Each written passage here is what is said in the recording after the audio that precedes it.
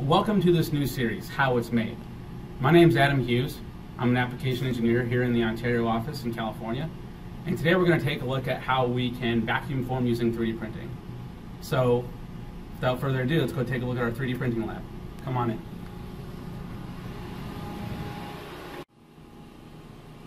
Today we're going to be looking at how to use 3D printing for vacuum forming.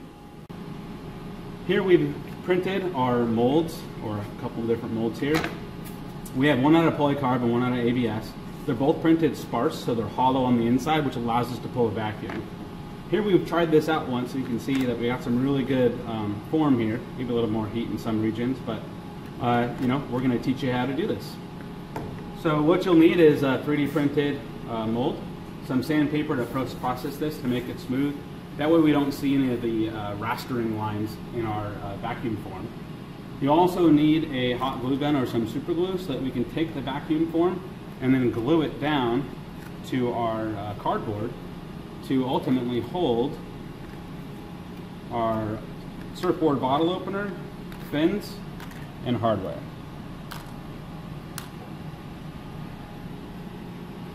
So let's take a look at how we can do this. Next up, you're going to need a vacuum. Some sort of shop vac works really great. The 3D printed table is absolutely necessary, so make sure you get one of those. The torch, and maybe an extra canister if yours is half full, and some vacuum forming material.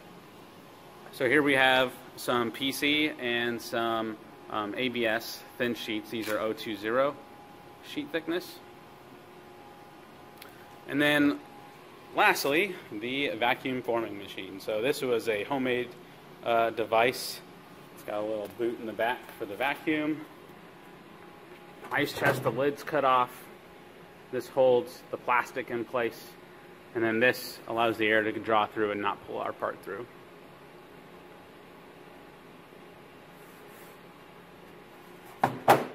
Alright, so I have everything set up here. Torch is ready. All I need to do is turn on the vacuum. Now I know this isn't your typical vacuum forming machine. This is kind of just a makeshift machine to show the functionality. But here I have the sheet in there, and we'll get started.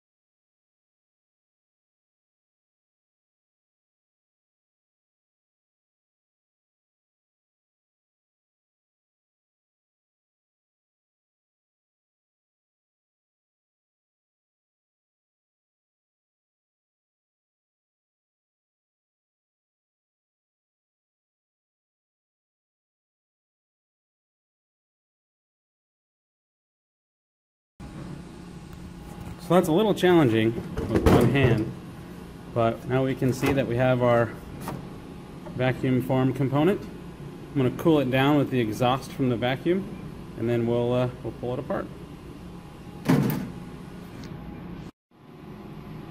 So I let it cool, and it's about 10 minutes now, and we should just be able to pop this thing out. Oh, there it goes.